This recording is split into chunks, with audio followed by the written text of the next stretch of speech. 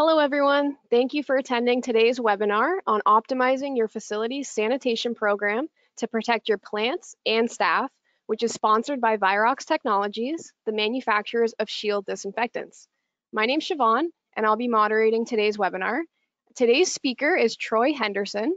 He's an industry consultant with more than 5 years of experience in infection prevention and control. He focuses specifically in the cannabis industry. Troy specializes in streamlining and designing biosecurity programs for cannabis producers. So just a few technical notes before we begin. We'll follow the presentation with a Q&A session at the end. So please submit your questions on the right-hand side in the question box, and we will answer them afterwards. Additionally, this webinar is going to be recorded, so you can view it online on demand on the Grow Opportunity website. And also you can share it with your teams for future reference as well. So I will pass the mic over to Troy. Take it away. Thank you, Siobhan, and thank you to Grow Opportunity for hosting us and for all the attendees. So before we get into the thick of it, I just wanted to give a quick background on Virox Technologies, which is the company I work for and the maker of Shield disinfectants. So we were established in 1998. You might have actually heard us recently on the news with some of our efforts combating the coronavirus and some of the help the Ontario government is working with us to get our products out there. But we're really focused on research and development, and we have a patented formula called accelerated hydrogen peroxide that is really the base behind all of our products. And we're in a bunch of different industries. So what we've done, which is a little bit different from a general disinfectant manufacturer, is we design, develop, patent, and register products for specific industries. So we have products just for hospitals, for cannabis facilities, for vet clinics, dentists, you name it. We really like to understand what the industry needs and develop products for that. So the main driver behind our products is accelerated hydrogen peroxide. So it's a synergistic blend of accelerated hydrogen peroxide being the active ingredient with a bunch of other safe ingredients that, when combined, it really increases the efficacy of the hydrogen peroxide, as well as being very safe to use and easy to use. And some of the benefits of the product were given by our CEO at a recent media post by the New York Times. We have a video here of him speaking of what is so great about accelerated hydrogen peroxide and really what is a challenge when you're manufacturing a disinfectant. The bugs are mutating, but the chemicals stayed the same. So it's not terribly difficult to disinfect a surface. It's difficult to disinfect the surface without hurting the surface or the person doing it and the environment post-use. So that's really the Coles Notes version of why it is difficult to create a disinfectant. It's not, as Brandy said there, it is easy to create something that can kill a pathogen, but you have to be careful of, you don't want to harm the user, maybe the stainless steel table you're trying to clean or the environment at disposal. So why is sanitation important? And I think everyone has a good idea of this. It is a regulatory aspect. You have to ensure the cleanliness of your premises and equipment. But, with the ongoing coronavirus, there is some, it is of a higher need. So you want to prevent outbreaks, not only for plants, but also for people. Cannabis being an essential business, you still have your employees working there, sometimes in close quarters. So you want to do everything you can to protect them, but also you have things like powdery mildew outbreaks, which your sanitation program can be a huge barrier and to reduce the risk of that. So your product is one thing, but when you're looking at your sanitation program in general, there's many different aspects you want to consider. So this is a really helpful infographic that kind of shows you the 7 steps that you want to look at or to take when you're designing your program. And we'll go through these throughout the presentation. So the first one is responsibilities. And it is really important that not only the person doing the job knows that they're responsible, but everyone else knows who is responsible for doing that job.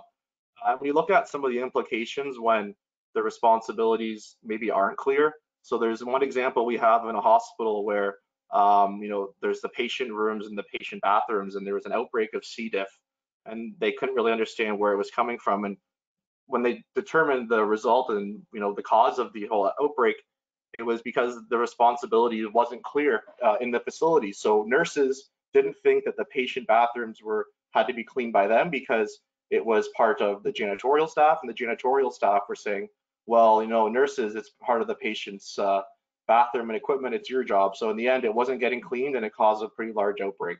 So you can see how it is important to know who is responsible to get the job done.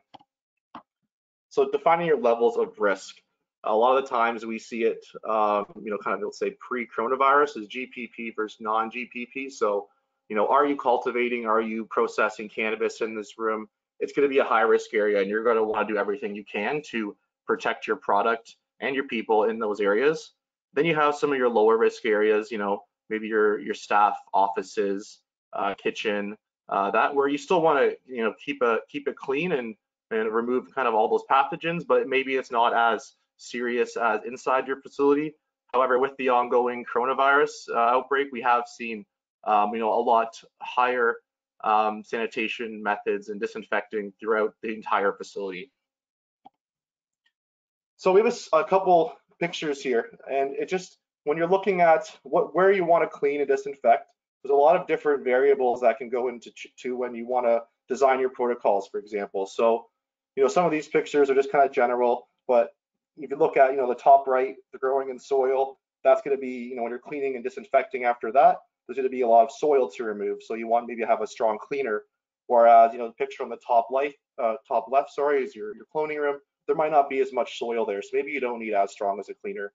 When you move throughout the process to your processing, maybe you're extracting, that's where, you know, things do get a lot more dirty. You get that sticky resin that can be tough to remove prior to your disinfecting.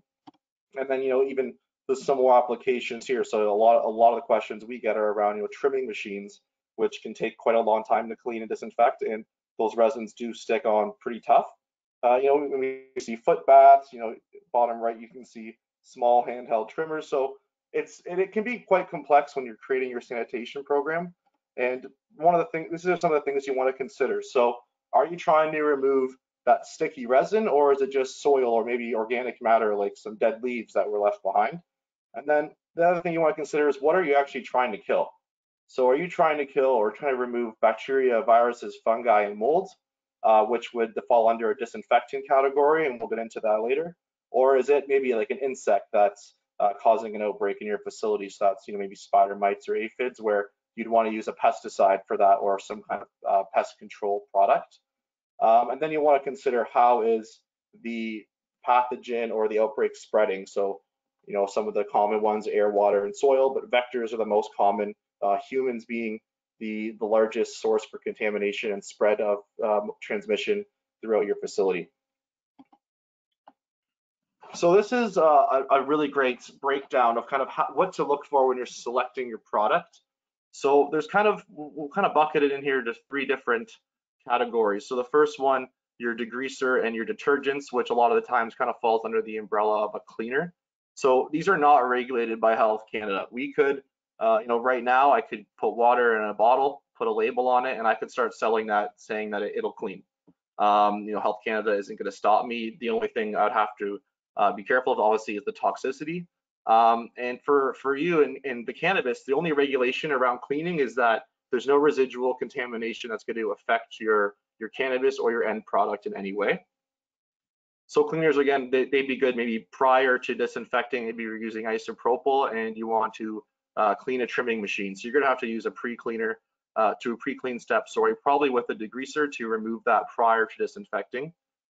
So then you have your disinfectants, which under that will be disinfectants and sanitizers.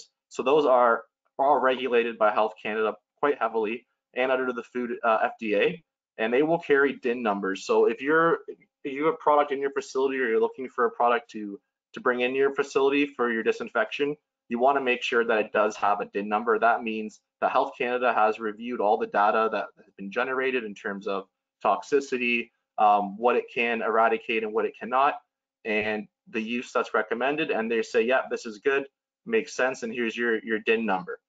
So always make sure you look for that and follow the label language on there. And lastly, we have pesticides, which it's actually not managed by, it's under Health Canada, but it's the Pest Management Regulatory Agency, or the PMRA. And those products will carry a PCP. So these are pesticides, maybe either to kill powdery mildew or an insect in your facility. So a little bit different use you can see there as well. So looking at disinfectants, the way that you would be able to get a claim on your label is really based on this hierarchy of susceptibility, and this is followed both by the EPA and Health Canada. So at the top of the pyramid is the toughest to kill pathogens that we know of, and the bottom is the easiest kill, and they're grouped into their families. So for example, envelope viruses would be the easiest to kill.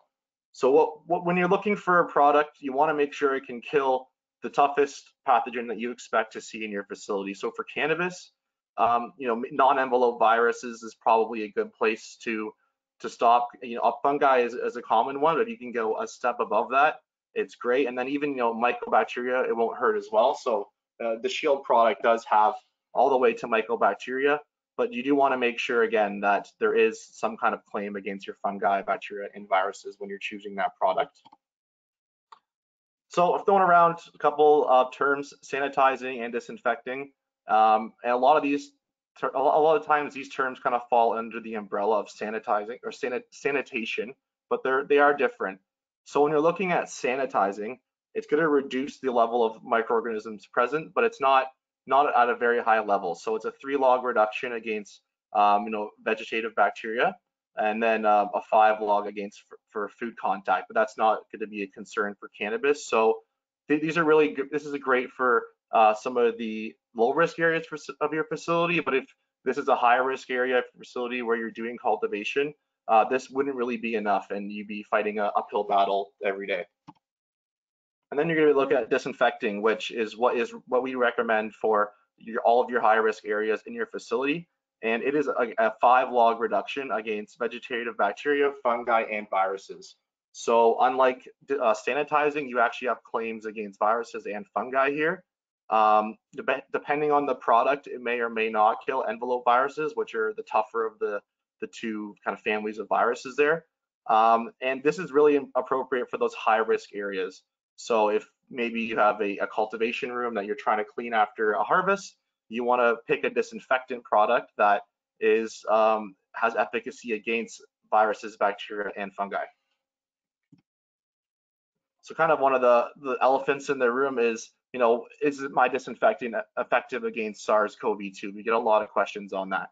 So there's 2 things you want to look for. We do know it is somewhat an easy pathogen to kill, but that doesn't mean that anything will be able to kill it. So the way Health Canada does that is there's 2 claims you want to look for on your label. Some will have both, some might only have one. So there's the broad spectrum virucidal claim, and there's a little snippet there from an actual product label, which says this product is virucidal in 3 minutes. Here's what it's against.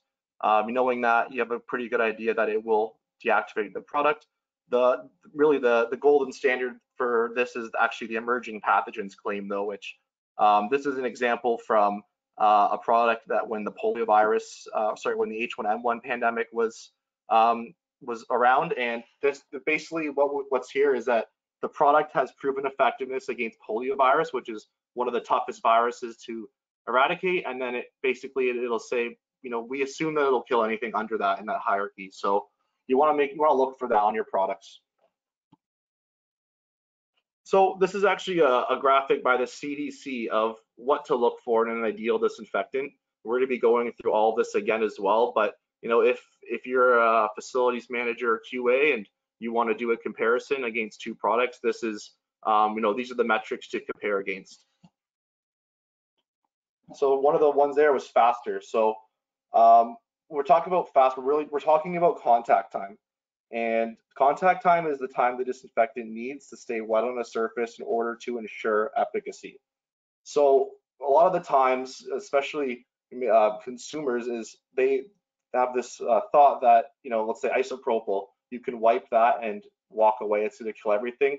That's not actually true. If you were to you have a can of Lysol around you or some kind of bleach, if you read the small print, it will talk to the contact time, the amount of time it needs to stay wet, the surface. So for isopropyl, that time can vary between about 5 and 10 minutes. And as we know, it'll dry in about 30 seconds. So you want to make sure that you're picking a product that the contact time can be reached within one application if possible. And if you don't reach that contact time, you're not being compliant with the label, and there's no guarantee that if you were trying to kill that fungi, you probably did not kill it if you didn't reach the contact time. So that can open you up to some risk. So our products, this is an example from one of our US products. It was the only technology where the dry time exceeded the contact time, which means in one application, you've hit that contact time, you're good to walk away, and that area has been cleaned and disinfected. So here's a quick video of looking at contact time between two different products, which we haven't named.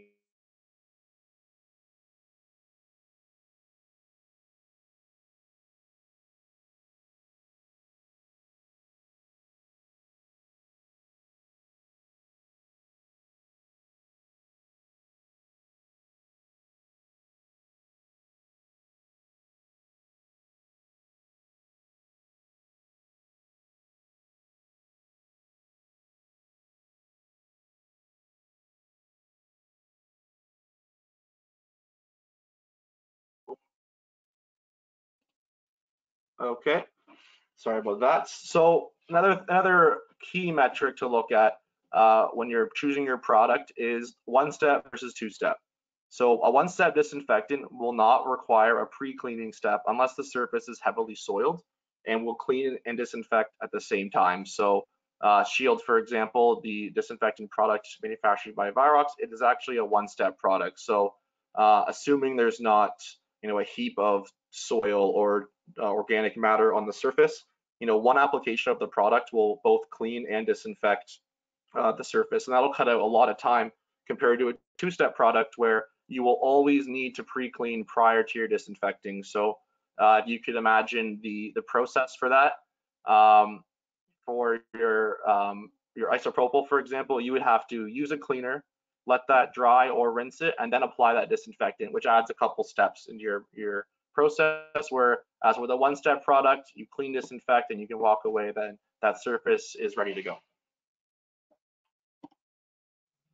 There's more things to consider just with the kind of the performance of the product, but also the safety aspects is really important, especially with a lot of these facilities working with reduced workforce. You want to make sure your workforce that's there is healthy and safe. So this is again by the CDC looking at healthcare workers, and some of the issues you can run into if you either use a product incorrectly or maybe you don't have the correct personal protective equipment. And a lot of these are commonly your neurological, your skin damage, eye damage, and respiratory is another large one, especially with IPA. And we've seen like some of the WSPS and some of the other workplace safety organizations in Ontario are really cracking down on inappropriate or excessive use of IPA without the PPE required. So that's kind of good segue to this, where a lot of facilities that we see, they might be, I just always kind of pick isopropyl alcohol because it's the most commonly used, is they might have they know that it's not the best product, and maybe that it is toxic to their employees, and you just keep adding those PPE barriers, hoping that the problem will go away instead of really tackling the base of the problem, which is the product. So instead of kind of working back, you can work backwards to that, and maybe look at a whole new protocol or a whole new product to eliminate the need for all that PPE, especially right now while it's in a super high demand, and we'd like to give as much of that as we can to our frontline workers. So another one of those metrics when you're looking at to compare the two different disinfectants is the simplicity of use. So here's an example of a one-step product where, a two-step product where you're going to remove that visible soil, whether that be with a cleaner or even with, example, a one-step product where you can do that all at once. Next, so then, once you've done that, you can apply your disinfectant, and then if your contact time has been met, you can allow it to air dry, or in some cases, you're going to want to rinse to reduce the risk of any of those residues contaminating your end product. So that's where you want to look at, again, the type of soils and where that equipment or surface is going to end up, but really it can be this simple in most cases. So training is another really important part of your sanitation program. You always want to make sure that, especially if you're changing to, for example, if you're switching, maybe you can't find the product you're looking for right now, so you have to switch to another one. You want to make sure, A, that everyone in the facility using the product knows why you're switching and what to expect. So maybe the new product you switched to leaves a scent that the other product didn't. So, let them know what to expect before they run into that. Maybe they might think it's a toxic scent. Hopefully it's not. And then of course, when you do this training as well, it's always important to follow up, maybe, yearly, twice a year training, because a lot of the times your employees might see things that when they're doing some of these jobs that you might not have known were maybe an issue. So maybe they're saying, yeah, my back really hurts from having to use this microfiber mop all day. So it really goes both ways. They can give you a lot of information as well on what's working, what's not, maybe what they don't like doing, and then you can work with them to make sure that your program is optimized and it works for everyone. And we at Virox really do take training seriously. We like to train all of our customers, make sure that they're happy using the product, and it's really a big part of your program that oftentimes does get unlocked. Accessibility is another really important one. So, for example, if someone were to ask you to go clean a grow room and you had a bottle of bleach, so you're gonna have to, or even if you had isopropyl in a fire safety cabinet, you're gonna have to go there. You're gonna have to get a key maybe, or ask your supervisor to open that cabinet. Then you're gonna have to hand mix the product, bring it in there. It's a lot. It makes the whole task a lot tougher. Where if that product is accessible, whether that be maybe in bottles throughout your room, and of course with a proper workplace label, or maybe there's like dilution systems throughout your facility, so that if you do need to clean, you can go with a bucket, fill it up, bring it around. That just makes the overall job a lot easier, and actually it leads to increased compliance throughout your whole program. Anything you can do to make the job obviously like less time and less labor, but also for the people doing the job, it just takes those extra steps that aren't too fun, and less excuses too if the job doesn't get done. Compliance and validation is another one that we've been working quite a lot on with a lot of customers recently.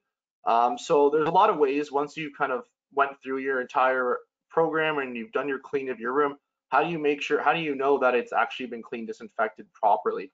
So most commonly we see ATP testing, which I think is really great for kind of that quick and dirty method of seeing how the job was done. There's some really great software out there as well, where you can tag, let's say you did a swab in grow room 1 on this day, and it'll show you all your grow room 1 swabs on a graph, and you can see kind of where that data is trending. Maybe the second Tuesday of every month, for some reason that number is really high, so you can go in and find out what's causing that. Is a step being missed in the program? Maybe there's just more soil being generated on that week compared to another week, but it can help you get to the bottom of the issue, and coupling that with micro testing as well. So again, maybe you keep getting a high number somewhere and you don't know what's causing it. You can take a micro swab and send it to a lab, and they can say, hey, it's aspergillus or whatever it is, and really help you dial down on what's causing it. There are other methods as well. So here, the other picture there is a UV. Is more of a visual, and we don't really see this too much in cannabis, but there are options out there. And then lastly, another one that you'll see with some disinfectant chemistries is test strips. So it would work similar to your hot tub test strip, where you dip the test strip in, wait a certain amount of time, and if that color change matches what's on the label, that your disinfectant is at the right concentration, it has been diluted correctly, or it is still effective, maybe even using it for a couple of days.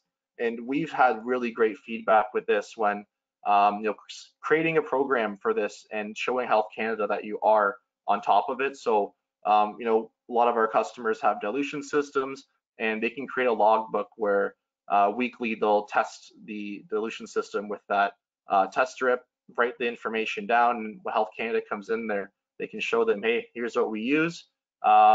We get it from this station, which has been validated by the manufacturer, and then we also validate as well with our test strips weekly, and here's the logbook, we haven't failed once. And Health Canada really does appreciate that. Pretty much any data you can give them, they're really happy to see. And then maybe one day it'll fail for whatever reason. Maybe there's a faulty tip in the dilution system, or someone hand mixed it wrong.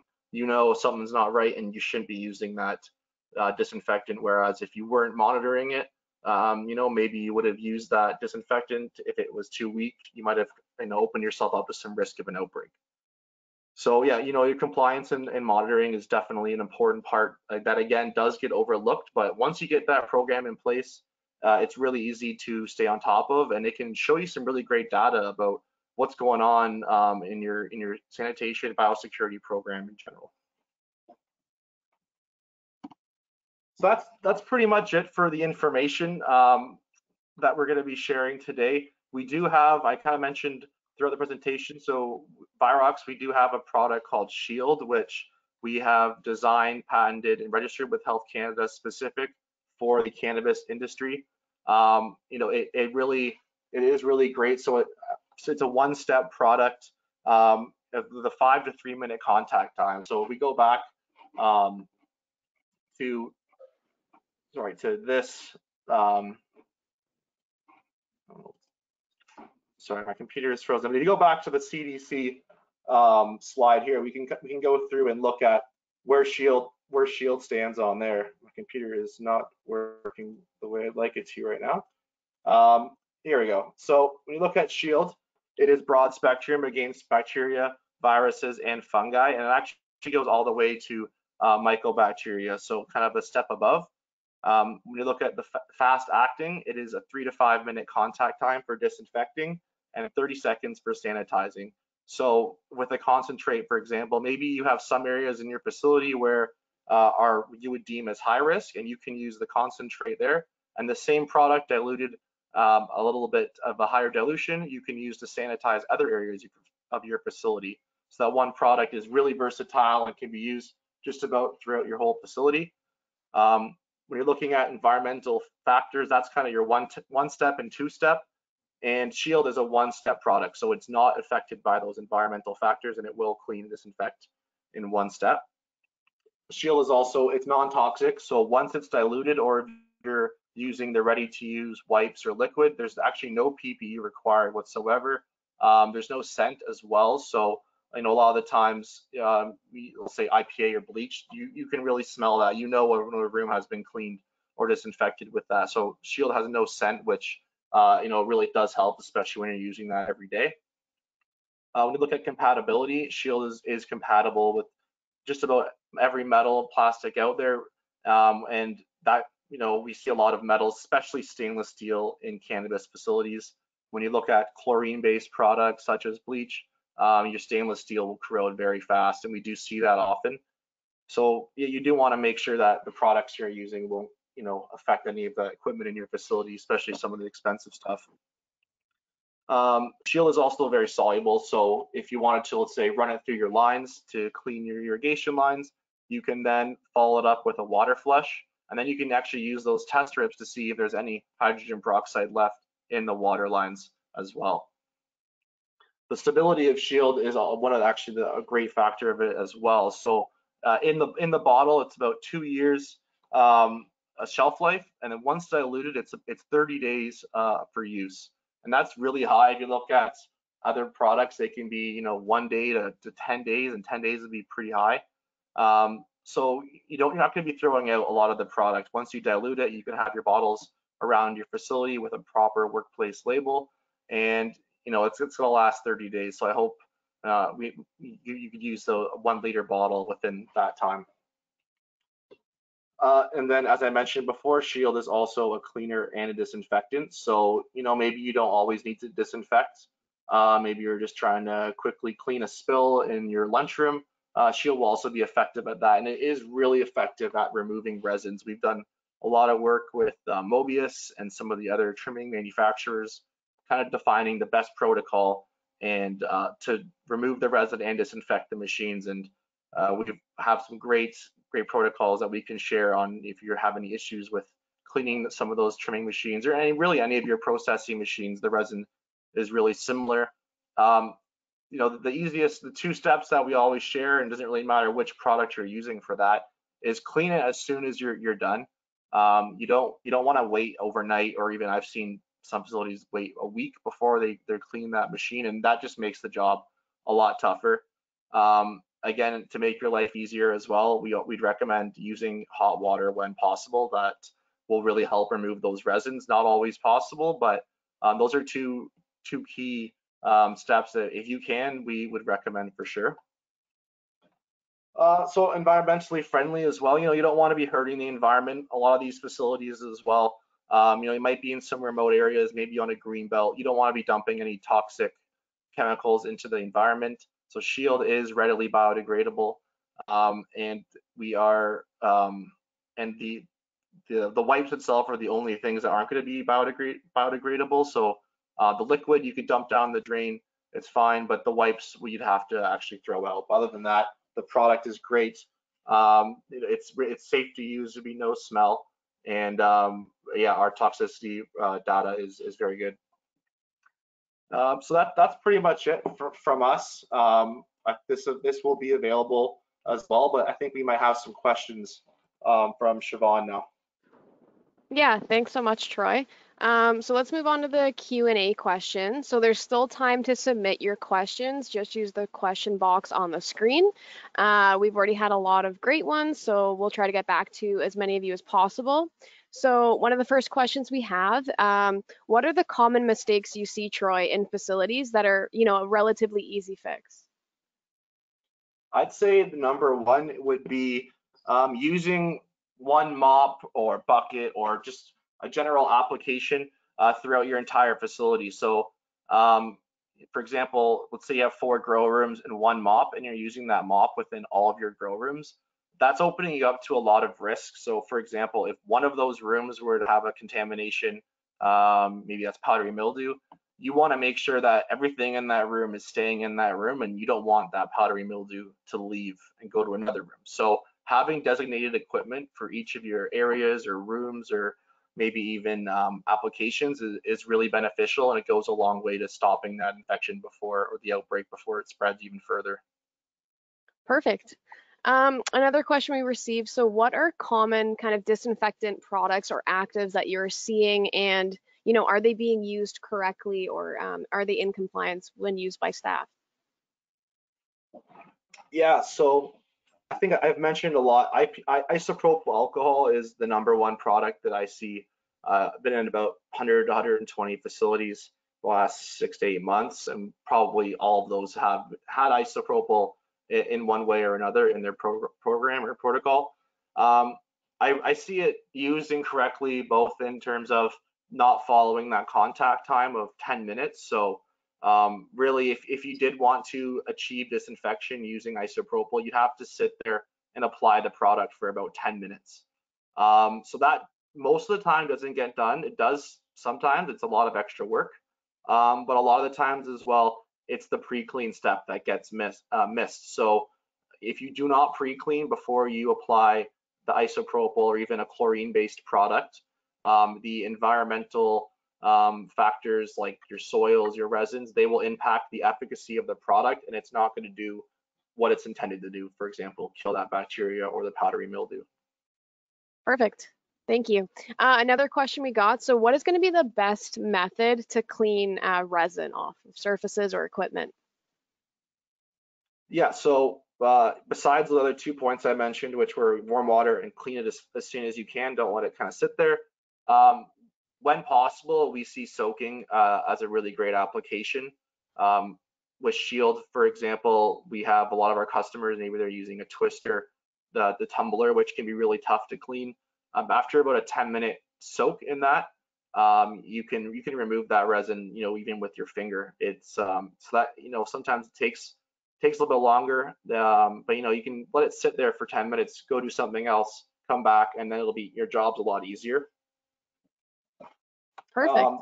Besides that too, I think it's a combination. You know, you can't soak everything. You might have to try a couple different methods. For if you're using Shield, we do know the wipes are great for some of the areas of the machine that you can't remove. But if you can remove any parts, soak it in hot water. Even if you're not using Shield, soak it in hot water before you apply your cleaner. That will go a long way. Great. Another question we received was, so specifically with Shield, can I test the concentration of the active ingredient, for example, using a test strip or another method? You can, for sure. So yeah, so the concentrate for Shield, it comes in 7%.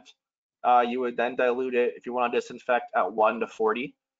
So our test strip will tell you if you were to dip it in there, about 35 to 40 seconds, I think you'd see a color change, and that would tell you it's 1 to 40. That same test strip you can use to validate that if you were to dilute it at the 1 to 128, just a longer time. I think it's about 120 seconds.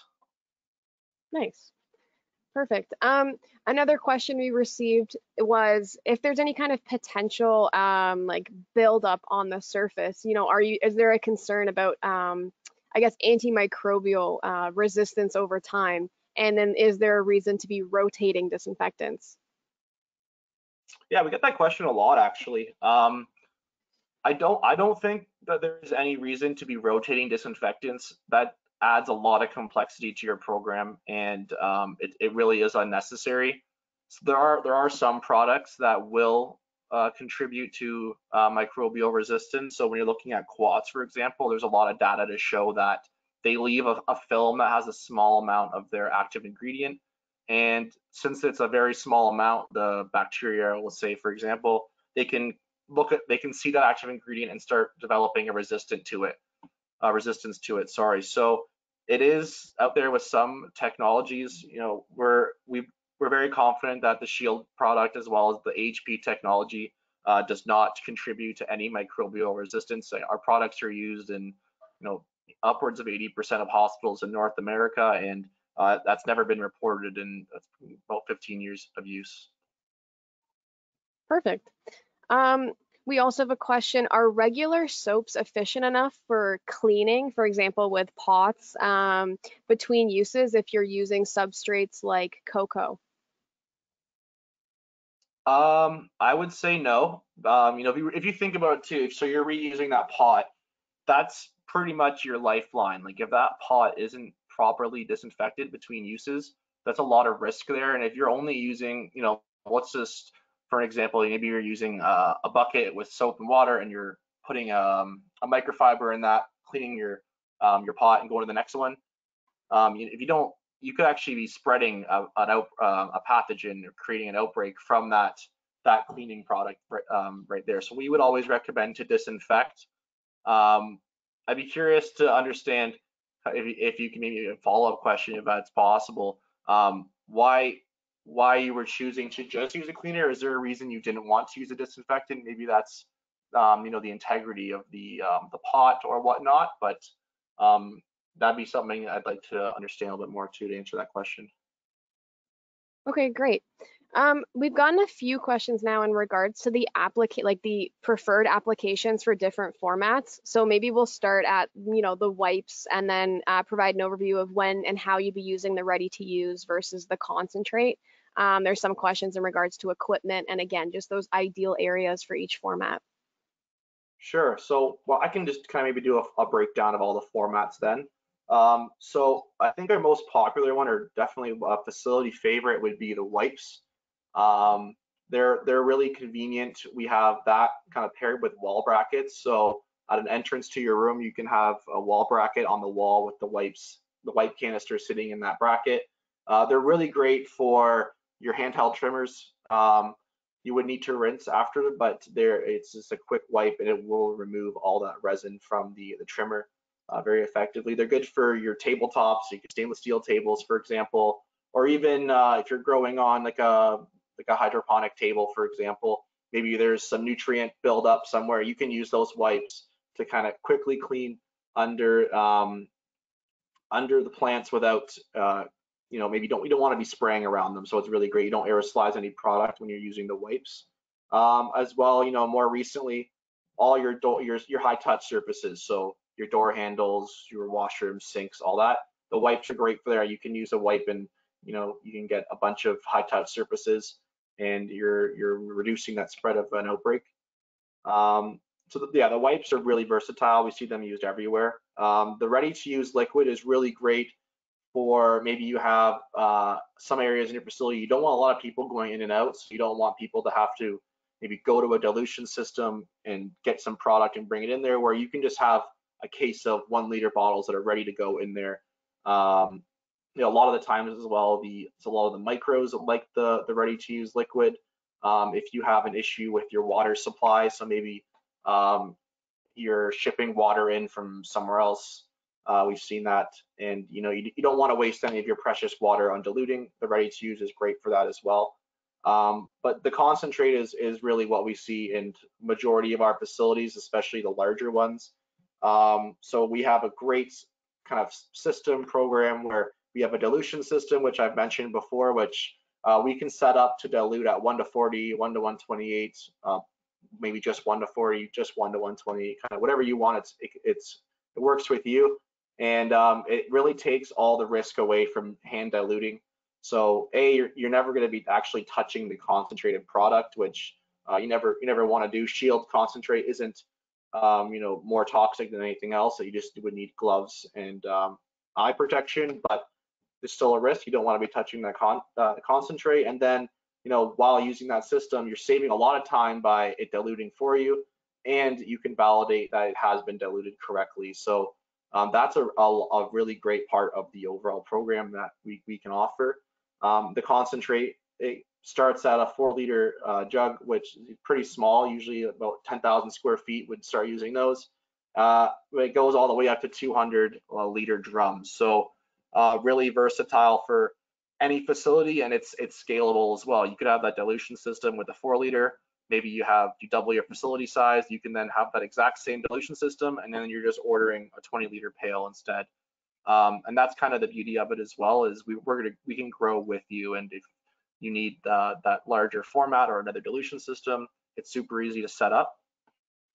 So then the application of, you know, the concentrate and ready to use, it really depends on the facility, and that's something we spend a lot of time on. We like to, you know, if a facility out there is interested, they want to use it, maybe they don't quite understand how it can be used, we really like to go to the facility, take a look around, see what they're doing now, and then we can come back with recommended protocols. We can help with SOPs, even employee training, as I mentioned. A lot of the times, though, we will recommend foaming, especially if you're a greenhouse. It really is great. Indoor, it can get a little bit tricky with your room design if there's lighting, drains, whatnot. But foaming is great because it sticks to the wall, the ceiling. You can see where you've actually hit, and then it's not going to trickle down like a liquid would. So it's actually going to stick to the wall. And we have some foaming guns as well with our distributor that can shoot, you know, 20, 30 feet at once. So you can clean the 20,000 square feet room very quickly, and it'll cut your time and labor down a lot. Perfect. Thank you, Troy. Yeah, there was also some more application questions, but as you mentioned, there's a lot of equipment that we offer for foaming or spraying. There was also a question, just if they don't want to be doing any type of foaming or spraying, what are your other methods, you know, kind of like a microfiber mopping system or other items as well? Sure. Yeah. So as I mentioned, a lot of times with indoors, foaming is not not the optimum protocol. So we have a couple different protocols for that. So you can kind of have your general mop and bucket. Not exactly ideal. You know, those mops and buckets really tend to spread pathogens around your facility, since you're kind of dunking that dirty mop back in there. But you know, we have one thing we call kind of the squirt and go method. So almost imagine like a ketchup style type bottle. If you're cleaning a floor, you could just squirt a little bit of that liquid onto the floor, and then you just spread that around with the microfiber. Same thing with your walls, except you can just squirt it right onto your microfiber, spread it around the wall, and then just keep reapplying that microfiber. That way you're not compromising the integrity of the solution that you're using. No matter what solution you're using or what product you're using, if you're going to be dunking a dirty microfiber or mop in there, it's going to get contaminated, and eventually it will be spreading a pathogen around your facility instead of removing it. And then on top of that as well, you can soak with Shield, so you could get a bunch of small implements or tools and soak with it. The beauty of it is it really is the one product that you can use throughout your entire facility in just about every application. The only two that we would never recommend would be directly on plants, as well as within your extraction lines. We don't want to do any of that. But really anywhere else in your facility, it can be used, and we're here to help kind of optimizing those protocols. Great. Another application question was in relation specifically to, foot baths or shoe dip methods. So is there any kind of recommendations there when it comes to product, but also best practice? Yeah, so we see a lot the foot baths, pretty frequently in facilities. The one issue that I have with them is 90% of the time that contact time isn't being reached. So, if you remember, like Shield, for example, 5 minutes at the concentrate to disinfect, you're not going to be standing in that foot bath for 5 minutes. But I have seen some really great ideas from facilities for example, maybe that foot bath is under your sink. So when you're washing your hands for 30 seconds to a minute, you're also sitting in that foot bath for that long, which for Shield, that 30 seconds, that'll give you sanitizing, which is great. But if you're trying to get away from foot baths, we have a lot of other options as well. So, using the foot covers, for example, maybe if your facility has dedicated footwear, once you get in the facility, you're gonna be wearing that. If you're walking into a high-risk room, so cultivation room 1 or your milling or your processing room, put on a pair of shoe covers over your dedicated footwear. That way, you're not bringing anything out from your facility into the room, and then when you leave, you're gonna have a sticky mat outside the room. You walk on that, take your shoe covers off, and it's good to go. So I would usually recommend those if for a facility that has nothing in place. A lot of the times too, the foot baths, like they'll leave a trail of liquid, which can it can be slippery and don't want anyone to fall. But they they are good, they are great too, and a lot of facilities use them. So it really depends on your preference there.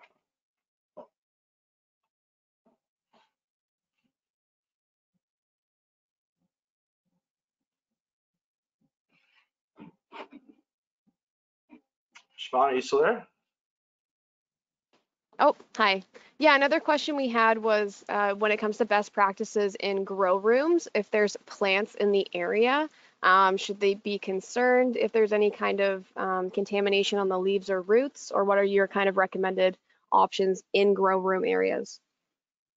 Yeah, so that'll depend if you're going to be growing by lot or your perpetual harvest. So if let's say you're a greenhouse where it's perpetual harvest, that can be a little bit more challenging. You don't want to be aerosolizing at all if there's plants in the room, because that can open you up to some risk of accidentally applying it directly to the plant. We've seen some facilities, they might harvest, let's say, half their greenhouse, and they'll put like a tarp up so that they're limiting the risk of hitting those plants. With Shield, for example, too, you can still clean a majority of the room with the plants in there. So as I mentioned, using those wipes, or even getting a concentrate and saturated microfiber to maybe clean the tables under the plants. You can still mop inside the room while there's plants in there. Ceilings you might want to stay away from, just because it could drip back onto the plants, and that would not be good. But in the end, too, Shield, it's not going to there's nothing in there toxic that's going to harm your plants. Like it happens, and it has happened where it accidentally get a plant. It's more just you want to be compliant to the regulations from Health Canada. So you want to ensure that any way that you're using the product, you're minimizing any risk of contaminating the plants or the end product. Great, thank you. So I'll just give it a few minutes. So that's kind of our list of current questions. So if there's any last minute, inquiries you guys want to touch base with Troy on, please jump in now. Yeah, I see a note here too from the organizers. So if there's any other questions too that maybe you think of after the webinar. I don't know if I write in the chat if everyone will see, but we can share my email as well. It's not in the presentation, but and that way, if there's any other questions, you can reach out and I can help you answer them. Yeah, let's share Troy's email right now. And we're getting a couple more questions. So Troy, once you're done with the email, let me know. Yeah, I think it should be good. If I go to the first slide, I just type it in. Yeah, I'm ready for the question. Okay, great. So as you were speaking to foaming, so what are some recommendations you had for users who haven't done any kind of foaming applications previously? I'd recommend trying it out for sure. Most of the facilities, so if kind of tough right now because we're Ontario based. If you are Ontario based, you know we can come out to your facility with a foamer and you can try it out. We have a couple of great videos of facilities who we've actually been able to go in and do that and you know, record it, share it. But I think just giving it a try in a low risk scenario. And here's my email as well under right here. But yeah, and you want to make sure all your plants are out. If you're using HPS lights or a little more sensitive, you want to be careful of those or any electrical outlets. But if your room is kind of the room inside a room design where you know, your outlets are closed, your lighting is sealed, I would definitely recommend trying foaming. You'll see it'll cut your labor time down in half. It really does save a ton of time. And the great part about Shield too is your floors, walls, ceilings, you don't have to rinse. So you can walk into that room, spray the whole thing down. Maybe, you know, last thing end of the day, you come back in the morning and that's ready to go. You can bring plants in there.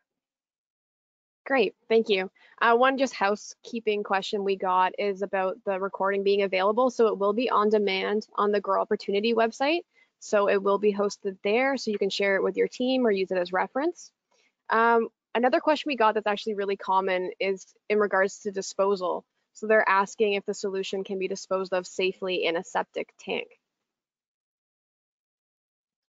Yeah, septic tanks is a little bit challenging. We would need a little bit more information on that just because like more so what else is being added into there. Generally disposing of Shield is much easier than any other product. There's really no considerations with that. When you're looking at septic, we need to know some more information before we could give a recommendation. So feel free to send me an email and we can take the conversation on there. Perfect. There's also a question, I guess it also kind of goes back to rotating disinfectants or using multiple chemistries. There's a question if it's safe to interact with isopropyl or if there's any kind of counter indications. Well, isopropyl in general is, sorry, is the question about is Shield safe to interact with isopropyl? Yes. Well, you're never supposed to mix two disinfectant technologies together, so I'll say that before anything. But you know, we've seen a lot where maybe someone will apply Shield on a table, and then end of the day they'll follow through with isopropyl. So in terms of application followed by application, we haven't seen any issues there.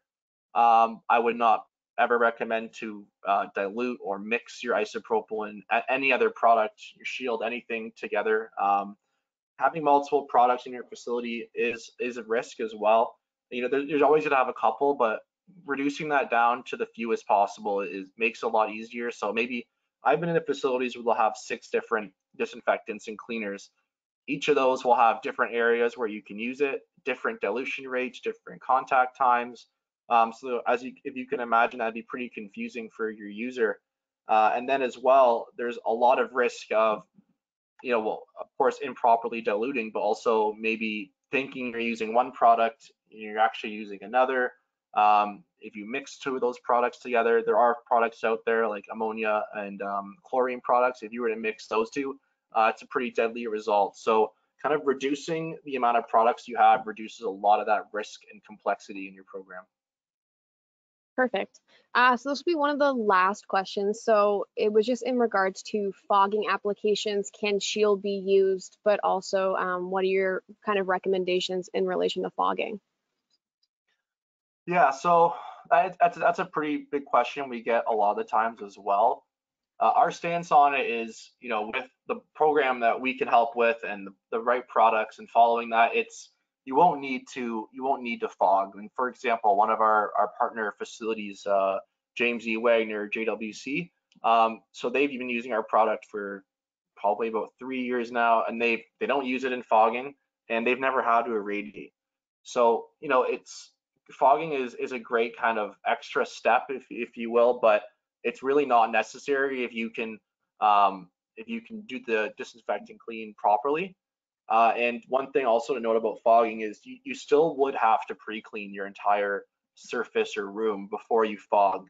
It's not going to magically remove the resin that was stuck on your table or the stickiness on the floor. So if you're going to be doing a pre-clean of your entire room and then fogging, you could really just skip the fogging step and do a pre-clean and disinfect with Shield all at once. And if you want to fog after that, you can, but you really don't need to.